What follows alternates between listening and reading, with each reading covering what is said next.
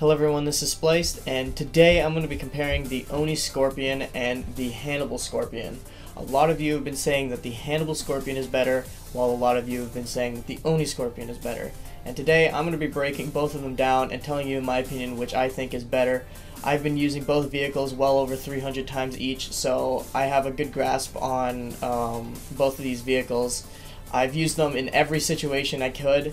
And I'm going to tell you guys the strengths and weaknesses of both of these vehicles. So first I'm going to talk about the ONI Scorpion. So this is a 7-rec legendary tank, and the benefits of it is that what it differentiates from the original tanks is that it has twice as fast shooting speed, meaning the travel distance of the shell is twice as fast, and it reloads twice as fast. This can cause some serious kill streaks and multi-kills to happen in a short amount of time. This tank dominates the field when it comes to boss killing. It absolutely destroys every single boss in the game. However, since it's a tank, it is a slow moving vehicle. It's really big, so it's very easy to take down. However, it does have a lot of armor, so if you are careful with it, you can take a lot of hits with it if you're doing the right thing with it. This vehicle, I really enjoy it, but since it is a ground tank vehicle, and those are the two things that are the least best things that could be in the game, tank being slow and ground being susceptible to active camo, I didn't really give this vehicle too much thought at the time. But over time I did grow to like it. As long as you have some support willing to defend you, you can get some seriously high kills, possibly in the hundreds even, because of how fast and how quickly this thing can destroy. Now the downside to the ONI Scorpion is that despite the shell being extremely quick, sometimes it does not explode, and I know that this is an intentional thing because if you shoot the ground at an angle, at a certain angle, and also if it is too close to your tank and there's not enough time for it to travel, it will not explode. Unfortunately for me, that is not a good thing because you need that explosion radius to take down enemies with the tank. That's what makes it thrive so good. As a plus to that though, it does have a penetrating ability, meaning the shells can pierce. It is very powerful in that sense. I was able to get a lot of multi-kills because of that. But that's just like the one downside to its cannon, for example. Of course all the other Scorpion negatives comes with it, but there's not really anything to mention about that. Now moving on to the Hannibal Scorpion, when this vehicle first came out, people have immediately jumped the bandwagon and said that this vehicle was better, and then people were against it as well and said that the ONI Scorpion was better. But the thing that these people are not really putting into account is the two strengths, the two main strengths of these vehicles, and I will be getting to both of them in a second, but right now I'm just going to be talking about the Hannibal Scorpion and talking about why it is good in its own unique way. The armor for the Hannibal Scorpion is about the same as the ONI Scorpion. I haven't noticed anything too different. They both seem to tank a lot of shots really well. The same amount of laser shots, same amount of railguns, everything seems to be the same with this vehicle in terms of armor, so there's not much to say about that. The movement speed seems to be about the same, so there's not really anything to say about that either. However, people have been saying that the Hannibal moves faster, but I didn't really notice anything in that.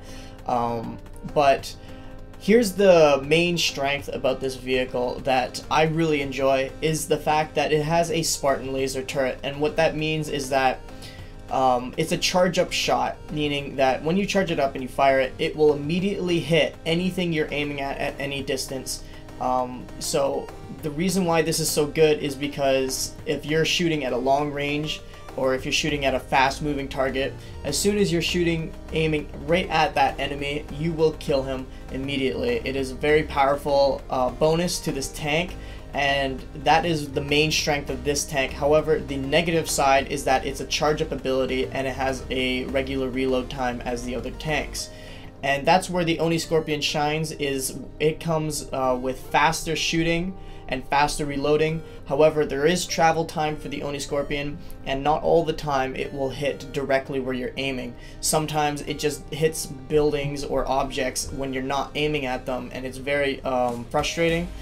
But the Hannibal Scorpion, no matter where you're aiming, it can hit past any object if you're aiming a little bit above it. If there's someone poking their head out, you'll always hit them no matter what. It will hit the object, of course, but it will also pass through it, and it will hit the enemy. And that's what's so amazing about the Hannibal Scorpion, in my opinion, is that you can hit anyone at any distance despite having to have a charge-up shot and having a normal reload time.